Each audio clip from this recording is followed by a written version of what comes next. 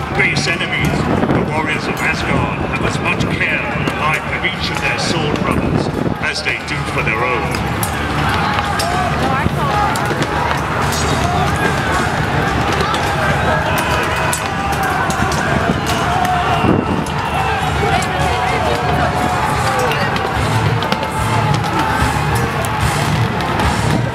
Sword bites into shield's rim, but the wall does not break.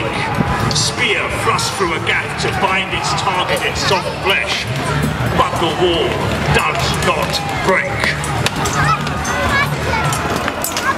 Axe smashes through a helm, causing the wearer to stagger in pain, but still the wall does not break.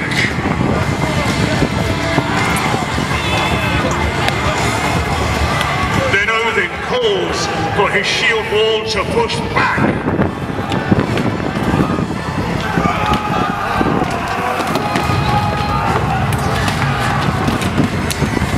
The warriors of Asgard plant their feet in the firm ground, and bit by bit they force their enemy from them. And so the sons of Muspel retire their line to nurse their wounds and wonder at the strength. Burst through the enemy and scatter the sons of Muspel like chaff before a mighty storm.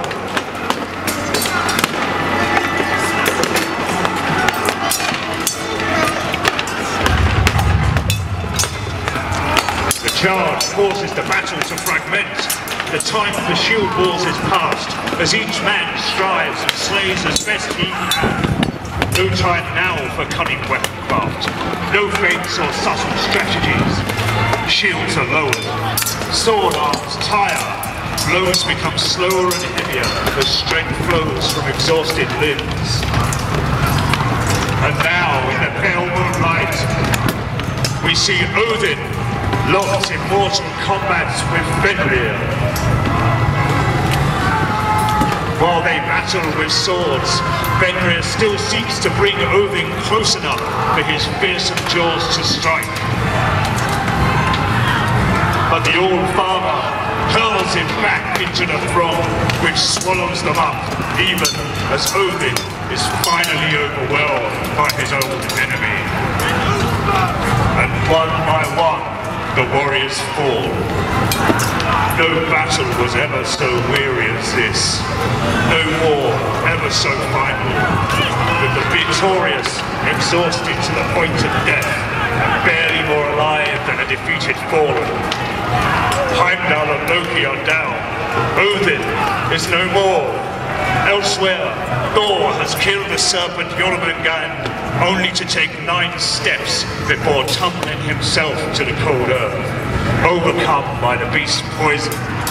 Likewise, the victors sink to their knees and lean upon their swords.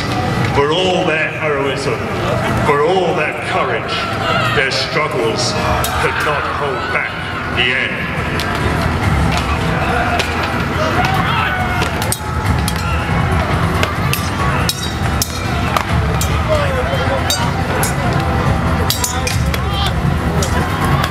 And now as strength flows from exhausted limbs, the warriors fall to their knees, even the victors nearly at death's door with their exhaustion.